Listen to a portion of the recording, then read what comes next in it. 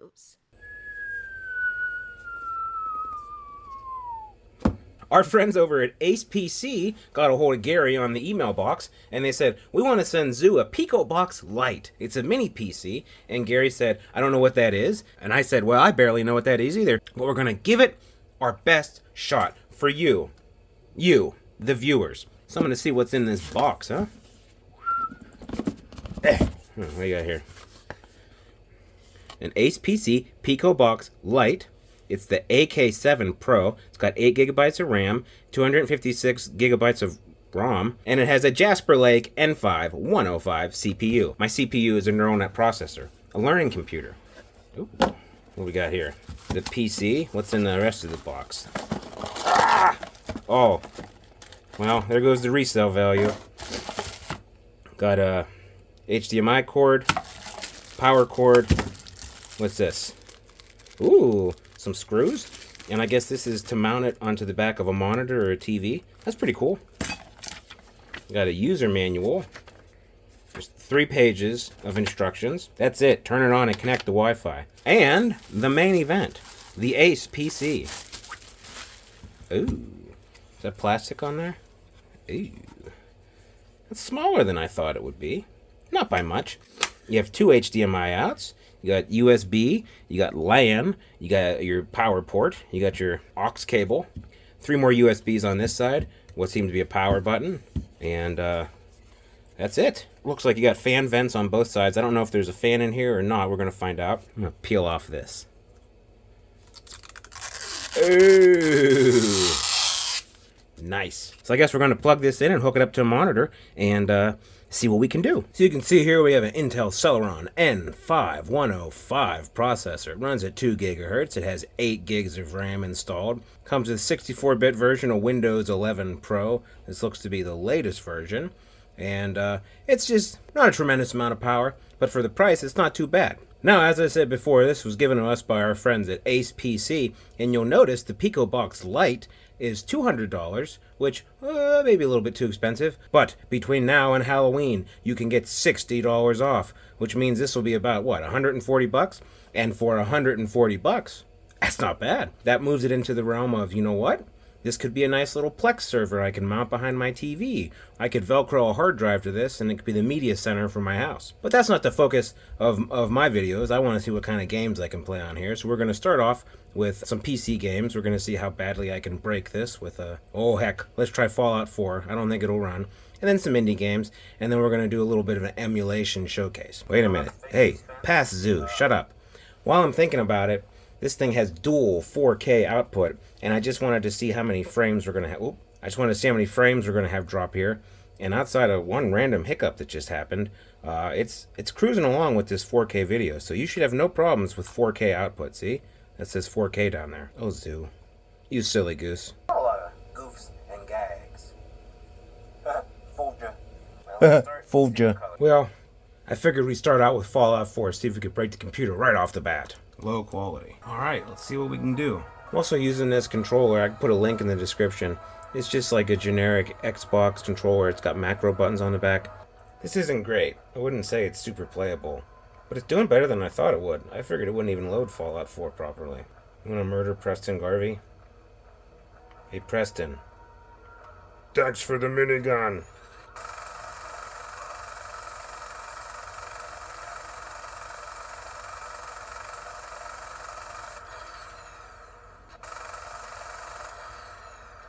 I think Preston's a Terminator.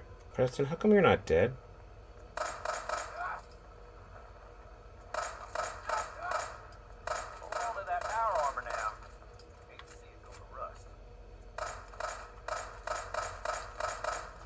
What the hell? Well, Fallout 4 plays better than I thought it would. Let's get this controller out of here. We don't need it for some of these games. This is how you died. Uh-oh. There's a friend here to see us, Gary. Oh, that's... Did you just break my window? Super rude. You can see it kind of chugs when you zoom out. This could be a pretty decent little rig for some light indie games. In my stolen cop car. Hey, Tom. How you doing? You going to work? Alright, I'll see you. Maniacs, get out of the road.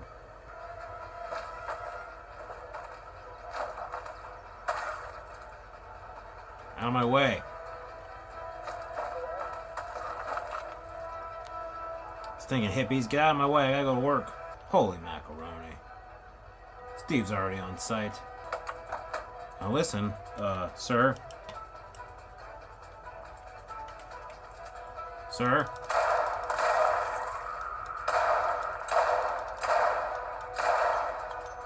Drop it.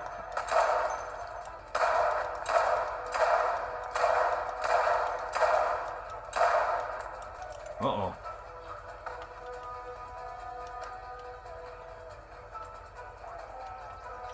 Oh, now I done it. Ouch. Ouch. Well, Gary, I think we screwed up this time. Yeah. Let's go find a nice, safe place to eat our beef jerky and die in peace.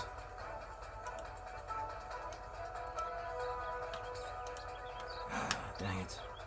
Alright, that's enough screw around with indie games. We are going to do some emulation next. Let's just jump right into the deep end. I have zero faith this will work, but you never know.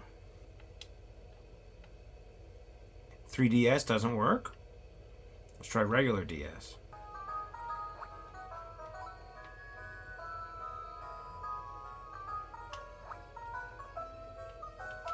Now, DS games will play fine on here. The screen's a little stretched out. It might not be the best experience, but it will run DS. See if it'll run GameCube.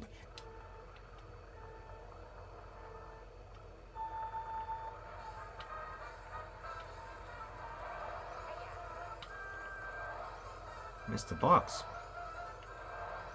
This is running GameCube pretty good.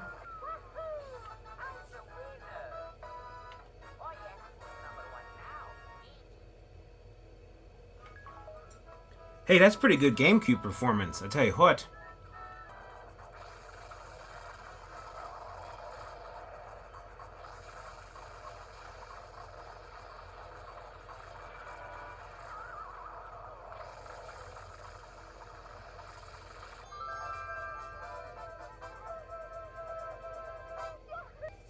I'm not going to say there aren't graphical issues and some sound glitching, but GameCube is way more playable on this than I thought it would be.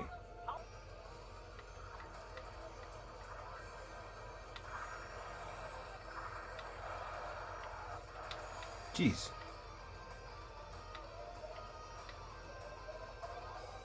Well, it'll play N64 at 2 or 3 times resolution, no problem. It's almost playing too fast.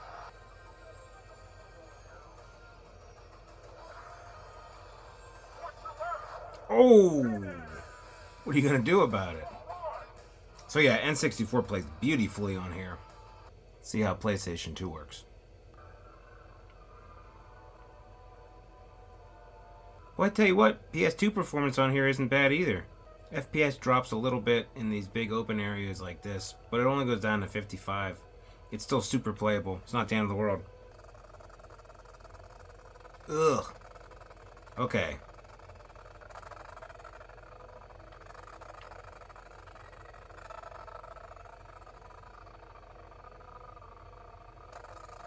Well, looks like PlayStation 2 is kind of a mixed bag. JRPGs will be okay. Racing games don't, they don't want to run.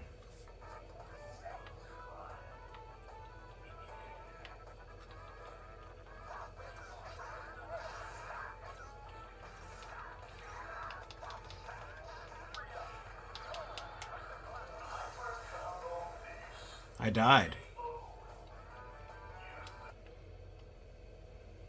Just for fun, let's see if Xbox runs on here.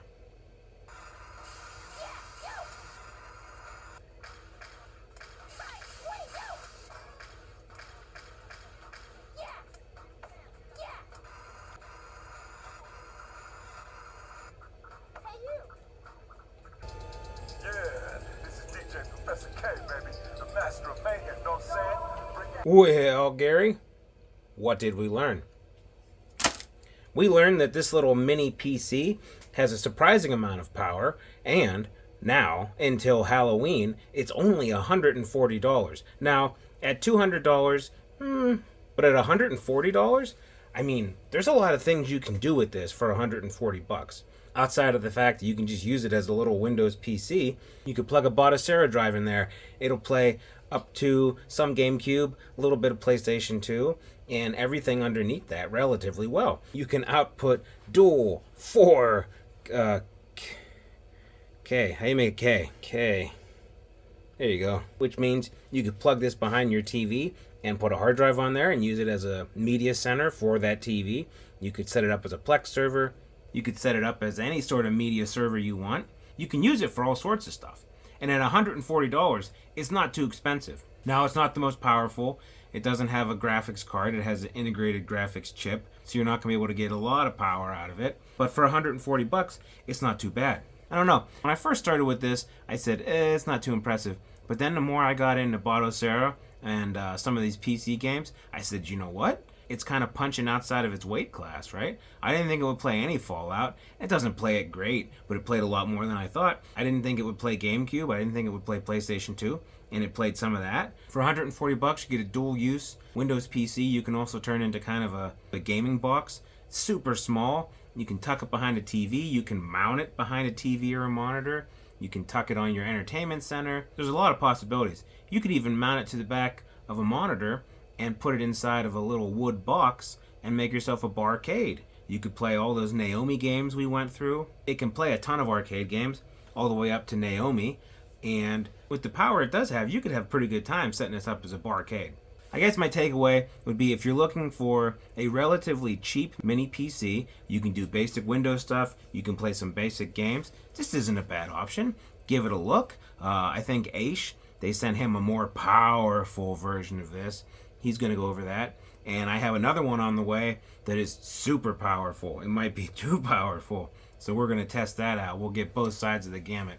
The entry-level budget for $140 on sale now, and the more higher-end one. So it's just me, your old buddy Zoo, and Gary, and Jack the Cat's around here somewhere, and Quinlan, and the whole gang reviewing mini PCs now. Ain't that neat?